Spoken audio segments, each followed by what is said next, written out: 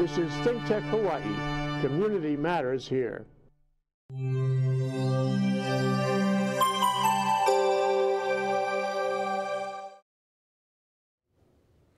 Welcome back to another episode of ThinkTech Hawaii's Humane Architecture, here with your host, Martin Despang. We're broadcasting live from our wonderful Honolulu, Hawaii, which after you see the show, you understand why it could be, again, a very exotic, inclusive environment. And we're gonna introduce someone to you that you should already know if you're watching a couple of shows. And that is one of the best ambassadors and diplomats for our, hopefully, again, exotic, inclusive Hawaii here. And that person is someone who's homegrown on the island, and we're going to introduce his father, who is Nathan Toothman. Hi, Nathan. Hey, Martin. How are you? I'm great. And the way we see you now, you took this picture just a couple of minutes ago. So you're broadcasting in from the ground zero of Silicon Valley over at the West Coast in Menlo Park. And thanks for having you. And if we can get the first picture, this is just us referring to previous shows. So on the first picture, we see a show we did together, which we called Elevating Social Engineering. And the very first show was with my colleague Chris Leatham, and that's referencing to that, the very picture at the bottom right. And just when you had me over, I just came back to produce this show. You compared that sort of prototype that you built in Kailua here to this character at the very top right. And can you explain why that is? Well, it's kind of a term for some models is considered a Shrek model. So it's kind of create a prototype that's more on the extreme side, and a little bit more outrageous. It's not necessarily, exactly what you're going to build, but it's used to primarily spark debate, learning, conversations. And so in that sense, that's kind of what the initial prototype was. It was to put the concept out there, something bold, different, unique, and it was helpful in that it gained that attention. It brought people in like you who got interested in it, and other people that have supported Elevate. So it was kind of a crucial step in the early stages, and not that that was purely intentional, but it's kind of in hindsight, that's kind of what it was. Mm-hmm. My very personal, I'm a big fan of Elevate. Everyone knows who knows me. And if I have to say it in a few words, I always say Elevate brings back dignity and decency to dwelling.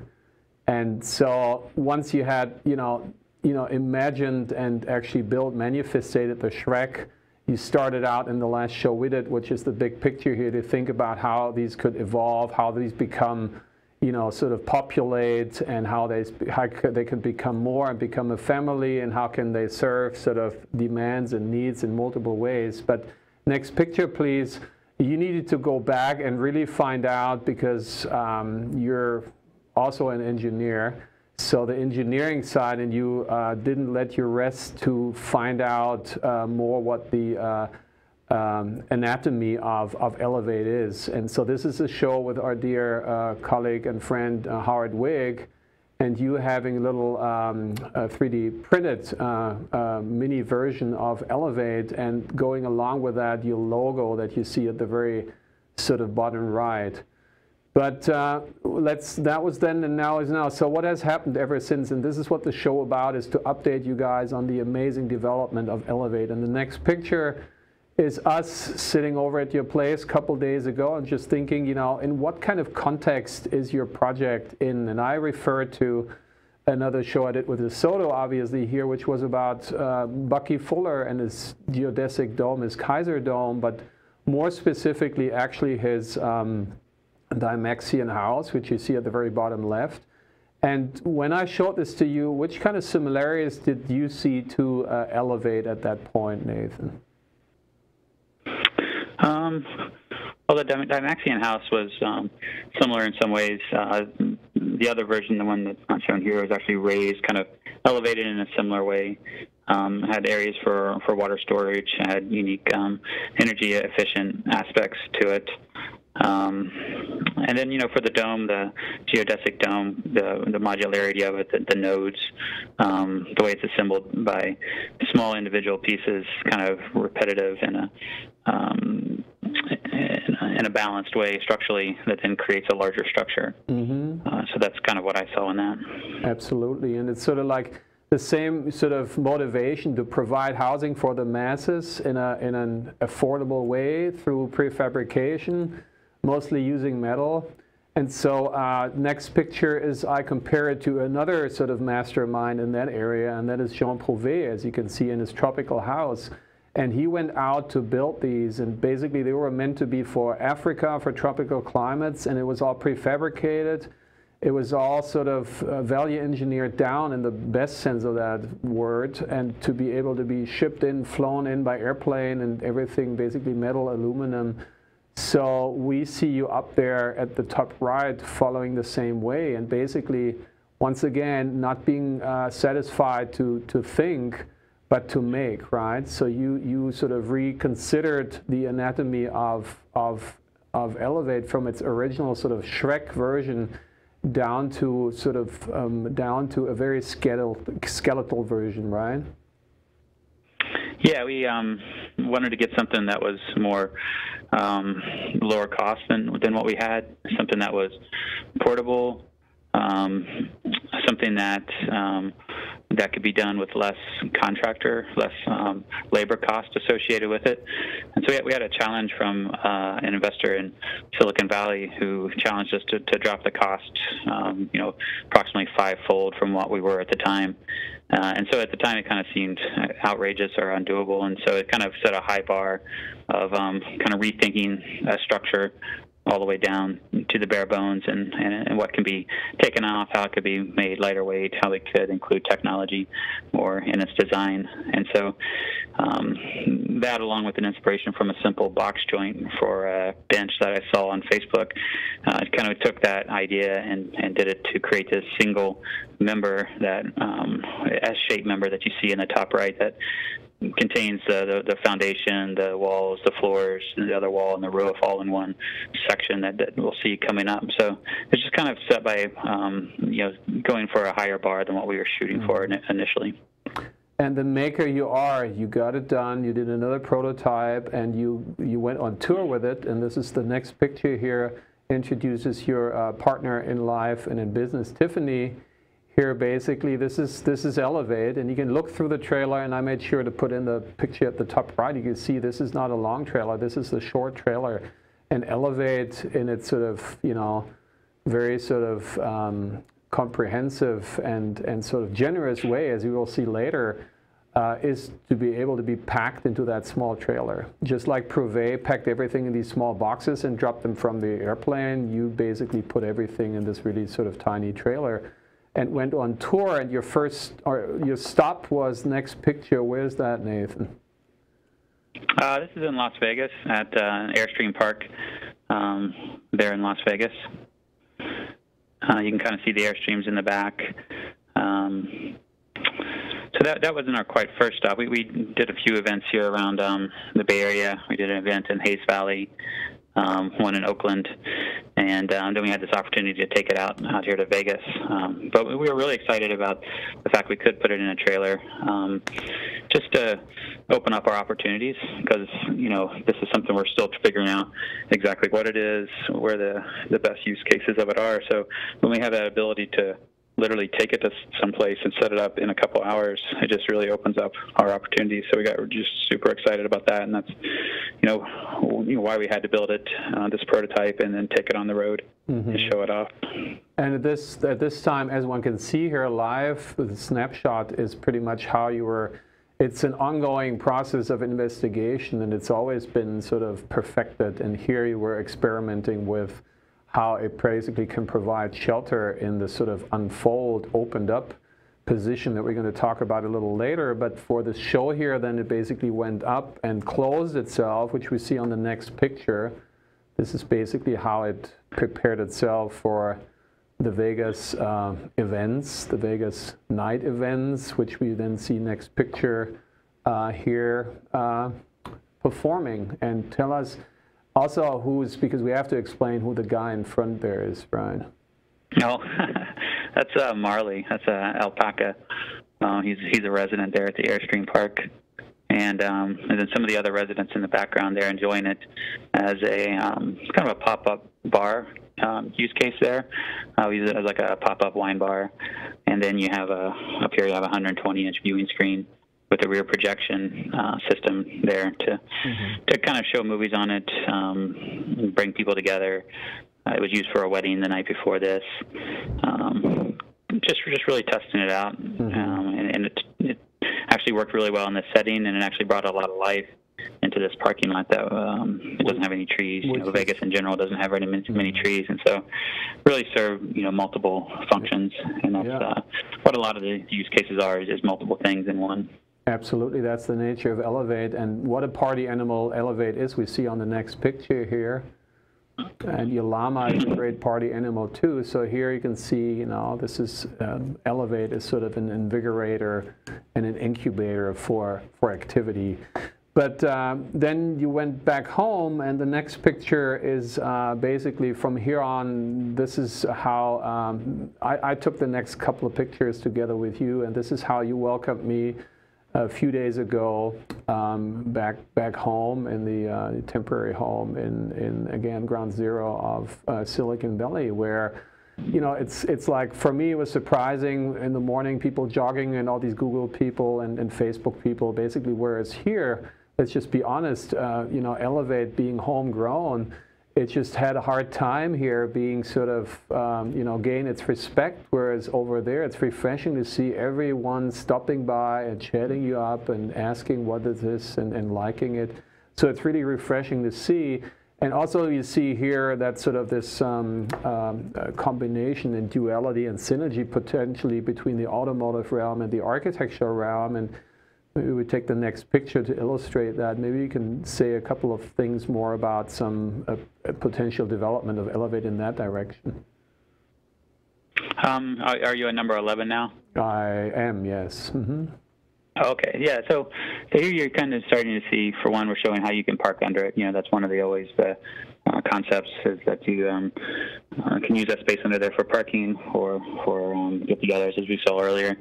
What you can see here is just starting to mock up some floor systems, a roof system, and then just a real simple wall system. So we kind of stepped away from the living aspects of it for a little bit to because of the challenges with any living unit and the man structure, and it just creates greater requirements. And so we stepped away from it a little bit, but now we're coming back to it because that's always been the ultimate vision for it. And just kind of rapidly prototype, test out the floors in a way that it's a do-it-yourself sort of kit, like a homeowner could do it. It doesn't take a contractor.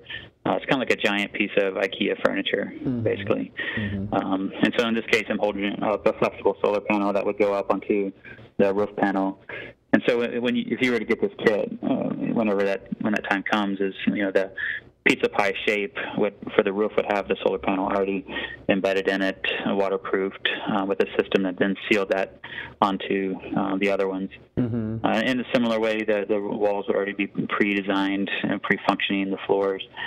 So it kind of comes as a kit of parts and just assembled on site with unskilled individuals. So we're just kind of testing those things out here, both in the raised position and then in the lower position as well.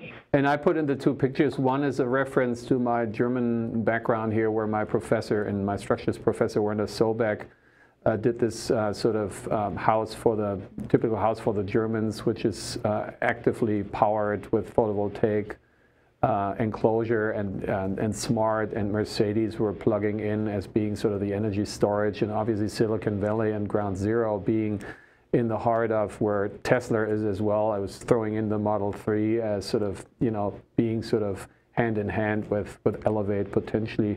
But let's jump to the next picture, because you already said, and you reconnected to the inhabitation, which I was really happy to see. Here we introduced two more members of the Elevate team. which is a wonderful Lexi and basically you know, Christian as your kids. And so you were so you can. I was so pumped up that yeah, you can dwell and elevate again. But before you do that, number 13 is showing what potentially for that. So the next picture, what the trunk could sort of be comprised of. What are you simulating there in the shot? We're just showing like carving out a small area of the trunk of the tree as a shower area, the bathroom area. It's just in one case kind of mixed in with the spiral staircase. And so that would be probably a lower cost option to use that space down there for that than putting it up higher. So it kind of depends on who would be using it, where the bathroom would go. But this is just kind of illustrating, it's a tight space, but it's kind of like an RV sort of shower situation. So kind of depends on who the customer is, where they would want that sort of feature. But just trying to pack in as much as possible into a structure, but still making it livable, making it aesthetic. Yeah, and the shower would be behind the sort of implied here a spiral staircase, and let's walk that up and go to the next picture.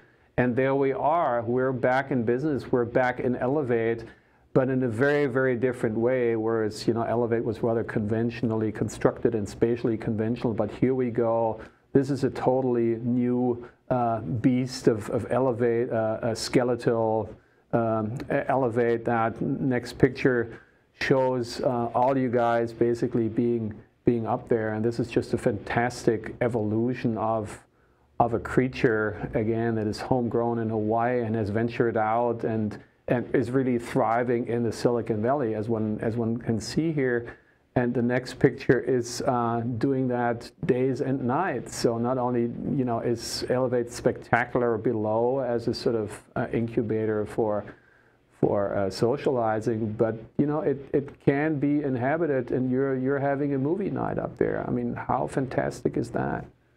And go to the next picture. This is you already referred to that this is again work in progress, and you already talked about sort of the kits of parts and components that we were talking about. But let's jump to the next picture, which is the fascinating thing that then basically the next day you started out to transform back to the mandala, and talking you're pointing out this is doable for a couple, which you're demonstrating here, right? Yeah, I mean that's every part is designed to weigh less than 60 pounds, so that one person can carry it. It's easier for two. And that it doesn't take any sort of special skill to, at the end, assemble it. It's going to be engineered with all of those aspects included in it, and very doable. And one of the main things there is it helps take away a lot of the labor costs that's associated with specialized labor. And I can confirm that with the next picture, because you put me to work and made me part of that, and it worked out. But here we're already in the process of sort of transformation down to the mandala is half done, and now we're putting up here some shading elements here, which we then see in the next picture. Pretty much completed our project. And can you talk about the potential use of that situation or condition that Elevate takes on at this point? Yeah, so we have, there's 12 cells that are formed with the 12 arms, and so what we're showing here is half up, half down. So that could be a use case maybe for like a farmer's market, where you have booths on the outside, and then on the inside you might have, say, like an eating area, maybe have a movie display. So that would be one use case there. Within the corporate context, there's some interest there in Vegas. We're putting forth 3 structures there to use to bring more life to a corporate setting and to allow them to have vendor fairs on a large open area. So it just creates a lot of flexibility that you wouldn't otherwise have in a structure.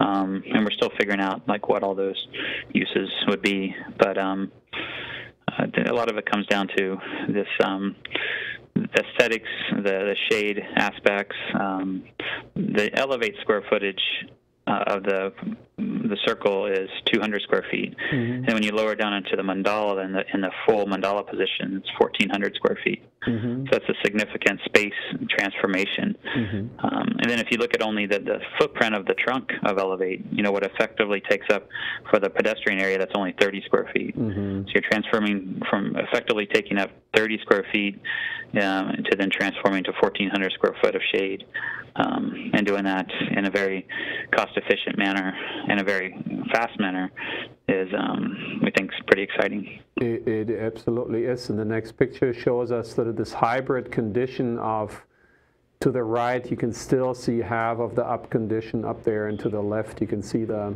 mandala situation. And it's still an experiment. You're pushing, as these great predecessors, Bucky Fuller and Provade, they're just pushing the, material to the limits, and steel with these amazing tensile qualities. I mean, you can't make it better and push it more to the extreme as what, creatures do with their skeletons and with their bones. They're absolutely, absolutely perfected to be minimal and, not to carry as little as possible weight around. And this is exactly what Elevate wants to do. So I allowed myself to sneak away at this point here and spent the day, next picture, with one of our previous guests and most activist journalist, Kurt Sandburn here, who then came back in the evening, and we spent the evening together, everyone around Elevate, and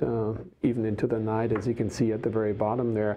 So that's also part of Elevate, that you're just like bringing in, opinions and impressions and assessment from wherever possible way. So Elevate is sort of this ongoing laboratory all the time. So while I had fun, and we came back and it was evening, and Kurt saw it, but only the next morning I basically was able to witness the fruits of your hard work over the day, where he had immediately sort of incorporated some of the findings and thoughts we had sort of been brainstorming over the day. And we really tried to capture this with camera, with like the Plano function on our iPhones, but you couldn't. So we basically decided to do a little self-produced, that's why it's very dilettante, video clip. And if we can get that to run now here, that would be great.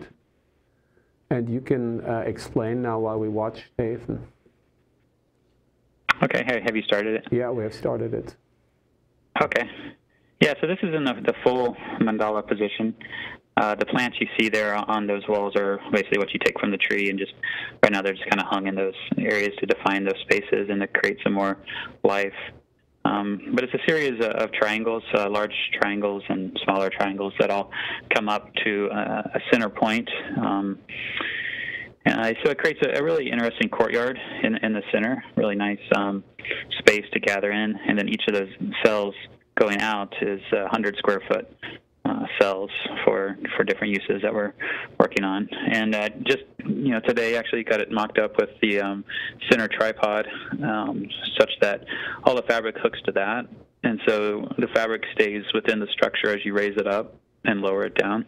So just in the same way an umbrella, fabric all stays within it. It's very similar to that.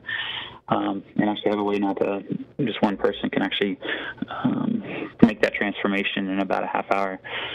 So yeah, like you said, we're still prototyping it and figuring it out, but it's pretty exciting.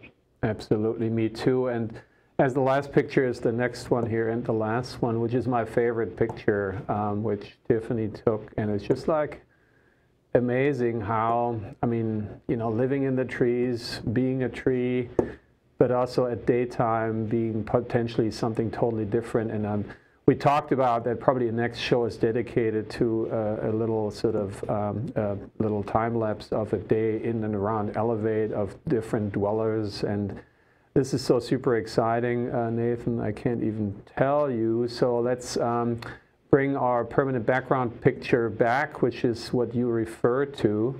which is in the back. If I would go to the side, which I'm doing now, you can see the tripod and you can see you and you can see that fire pit in the middle there, and have your sort of urban nomads gathering around it.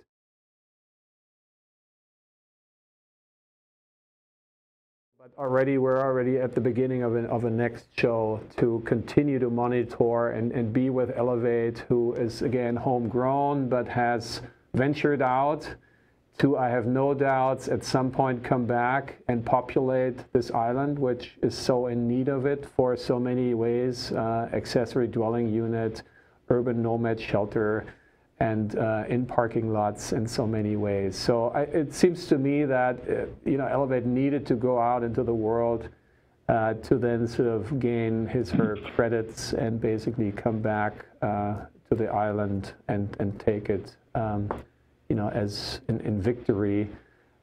With that, Nathan, thank you so much for having been with us and sharing with us the amazing evolution of Elevate.